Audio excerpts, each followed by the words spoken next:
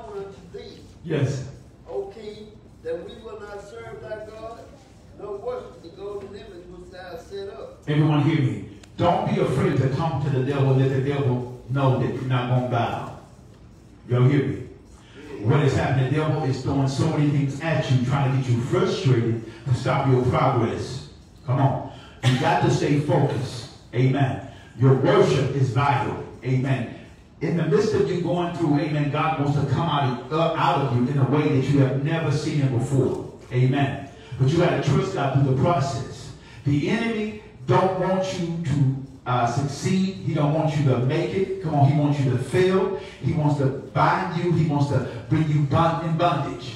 But tell your neighbor, said, neighbor, whom the Lord has sent free is free indeed. I was created to worship God. I was created to praise God. Amen. So get this. You can't allow what you're going through to stop you. Amen. Amen. If God allowed it, amen, he's giving you the grace to go through it. Yes. Hallelujah. So tell your neighbor, say, neighbor, find the grace. Find the grace. If you find the grace, amen, you're going to make it out. Hallelujah. Lord, go ahead, man, God. Then was Nebuchadnezzar full of fury, and the form of his visage was changed against Shadrach, Meshach, and Abednego. Hold on. Because you chose to stand for God, now the enemy really mad. Yes. Come on here. Everyone hear me what I'm going to say. If you're not being attacked in this season, you ain't with God. Amen. Hallelujah. Amen. God is allowing his people to go through. There's a mystery of suffering. Suffering calls us to purify our hearts and to see, get this, how much we really need God and how empty and weak that we are without God, that we're nothing without him. Glory to God. So God allows us to be pressed on every side. Come on here. Glory to God. To get what's in us to come out. Hallelujah. Get this. People, get this. When people are calling for you, they're calling for your purpose. They're calling for your abilities. Trying to help somebody in the house. Look, why? Because God has put something in you that he didn't put in everybody else. Come on here. Everybody has an administration or operation or function coming that's uniquely designed by God. Hallelujah. Tell your neighbor, I'm uniquely and fearfully and wonderfully made. Hallelujah. So get this. There's no carbon copy. Everyone hear me. So stop getting mad when people don't act like you.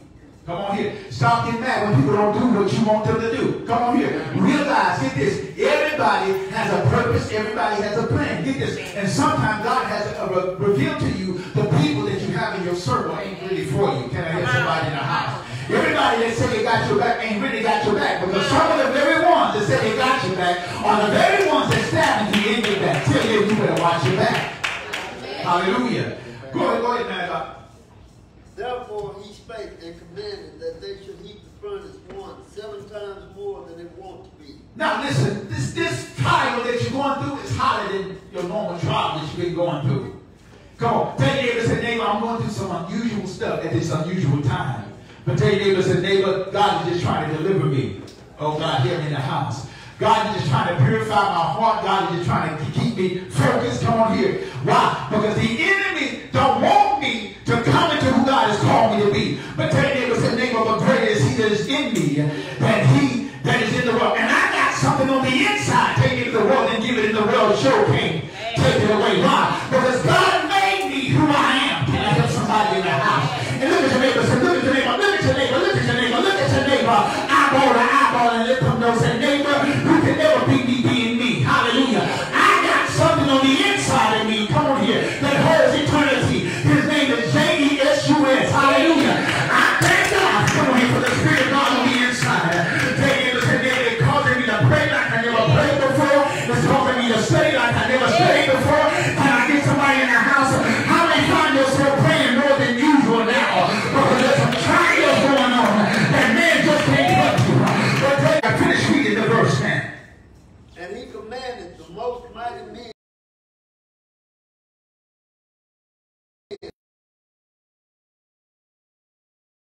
to go and to cast them into the burning furnace.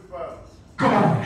See, the devil, get this, has his strongest demons coming against you right now. Glory to God. Things that you thought that you had the victory over, now they're coming back up. Why? Because get this. This is the devil's last stand. Come on here.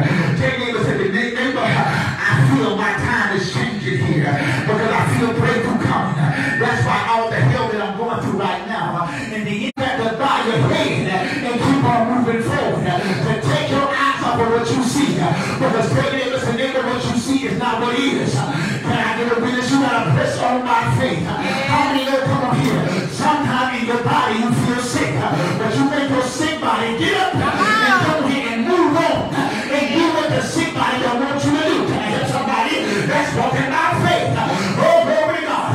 Tell your neighbor, say, neighbor, sometime, even when your bills are due and you don't know where the money comes from, you got to lift your hands and say, Father, I stretch my hand for thee. For you are my provider, and I think that all my bills are already paid. And then in the midst of you saying that, something happened in the spirit. Then this peace comes upon you. You don't know what happened, but you already know that it's already worked out. Hey, neighbor, say, neighbor, don't you fear and don't you faint. Keep on trusting God and watch God make a way out of no way. How many know that God didn't bring you this far to leave you? If God did it back then, God is going to work a miracle on your behalf right now. And I thank God that even though that the doctors don't know, but God knows. Brother Robert don't see your situation. And I believe that God is working even now. Hallelujah. Take it as a neighbor. Neighbor, this fire seems hot. This fire seems hot. Anybody feel the fire burning? Come on here. Get this, get this. If you don't have no fire within, you're going to be burned up from the outside fires. Oh, glory to God. Let me give you the title of the message. The title of this message is called The Fireworks. These fireworks on the 4th of July. Come on here. We talk about Shadrach, Meshach, and Abednego. But how many know that there's my brother and my sister, my son and my daughters are going through a trial right now, and the devil trying to burn them up, whether it be bound by drugs or sexual identity. But tell you that, listen, neighbor, I made up in my mind that for God I live and for God I die. I don't care what the devil throw at me. I'm still not going to bow to Baal. I'm not going to bow to the system of the world. I'm not going to bow to depression. I'm not going to bow to disease. I'm not going to bow to heartache and pain. I'm not going to bow to unforgiveness. But I thank God that whatever God allowed me to go through, God, hallelujah, that God is standing before me. Can I help somebody in the house? And if God is before me, who can be against me? So no matter what I'm going through, at the name of Jesus, every knee must bow. The knee of sickness got to bow. The knee of disease got to bow. The knee of heaviness got to bow. The knee of depression got to bow. The knee of poverty got to bow. Why? Because my God is God. Can I get a witness in here? Anybody know that God is God? Hallelujah. The fire works. The fire works. 1 Peter 4th chapter. Beginning at the 12th through the 19th verse. 1 Peter, let me get it for you. 1 Peter, the 4th chapter, it says this, beloved, think it not strange concerning the fiery trial which is to try you. Tell you, say, neighbor, a lot of us thinking it's strange. In other words, saying, God, why are you allowing this? But tell your neighbor, say, why not? Come on, we profess to be saints, don't we? We profess to love God. We're going to be tried. Come on here. We're going to have situations. We're going to have good days and bad days. But one thing, mother, about my bad days, they outweigh a sinner's blessed. Why? Because I got God on my side. Can I get a witness in here? It may not feel good, but tell your neighbor, say, neighbor, any moment, can I help somebody in here? Glory to God, we use this expected. If you allow God to have his way. In other words, in the midst of your fire, you got to lift your hands and say, though he's reigning, yet do I trust him. Lord, I know you didn't bring me this far to leave me. Oh, glory to God. So God, yea and amen. And that God is not a man that he should lie, neither the son of man that he should repent. If God made a promise to you, tell your neighbor, you can take it to the bank, you can take it to Chase Bank, you can take it to Texas Bank and Trust, you can take it to Bank of America. Can I help somebody in the house? Tell your neighbor, say, neighbor, I don't know about you, but God has never failed me yet, and there's no failure in God. Come on here, God may not do what you want to do.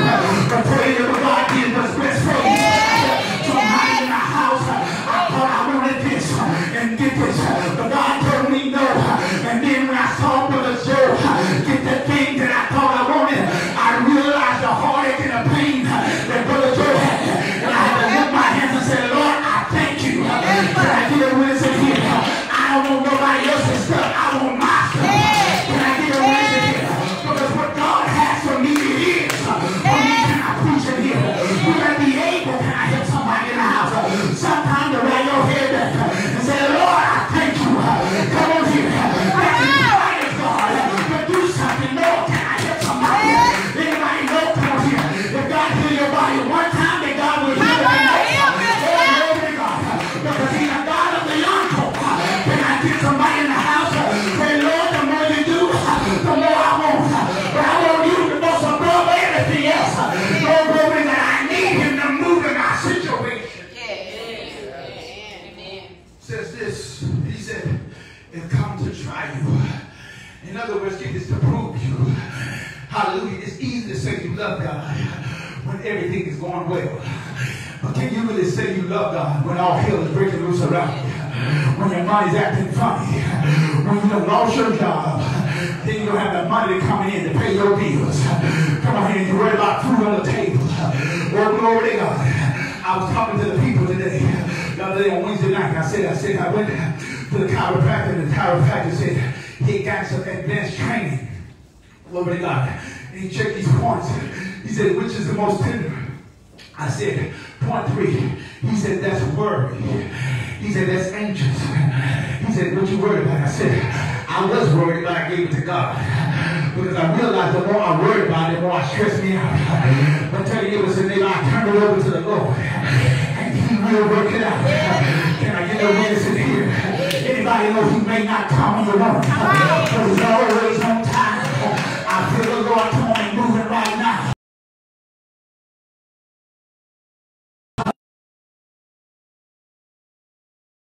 And say, Lord, I thank you. I thank you for bringing me through this. And whatever you allow me to go through, I thank you, Lord God. I offer it as a sacrifice. Because I know, glory to God, that you're going to get the glory out of this. Can I get a witness in here?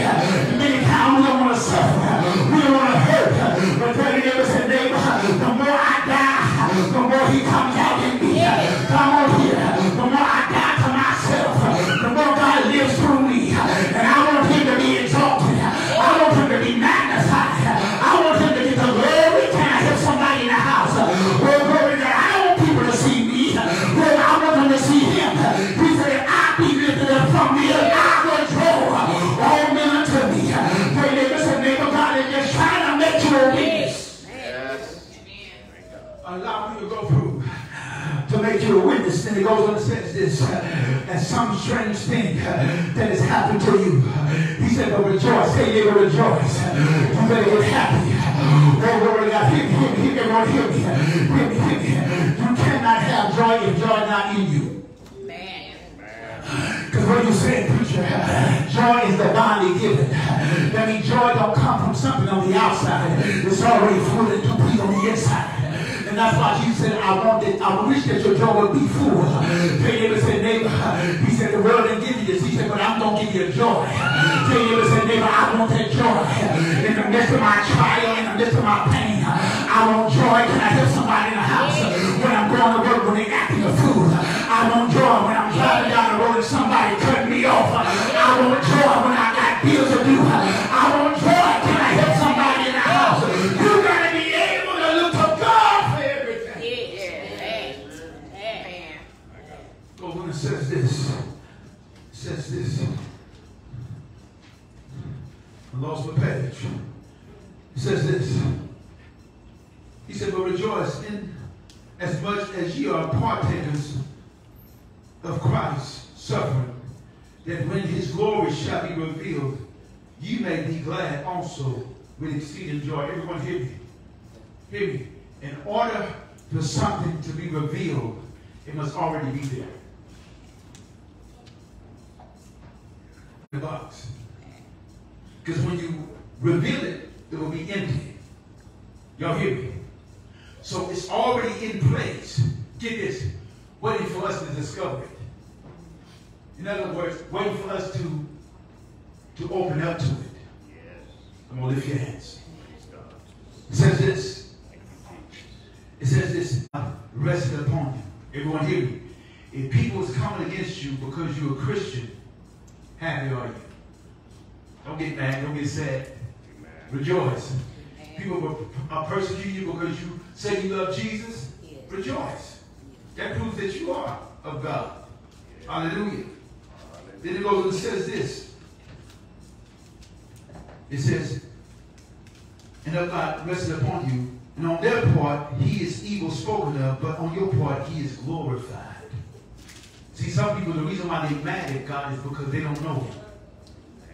See, the enemy has twisted their interpretation of who God is. Y'all hear me?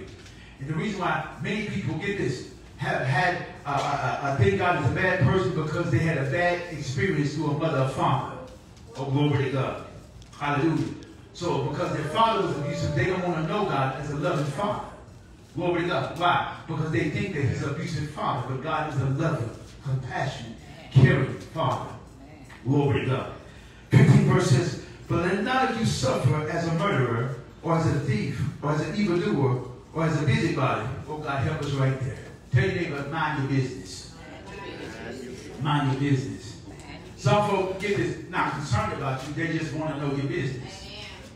Glory to God. Everyone hear me. Watch who you're talking to. Glory to God. Because get this, there's a thin line between love and hate. Some of the people that love you the most become the most hated enemies. Amen. Glory to God. Because it says this.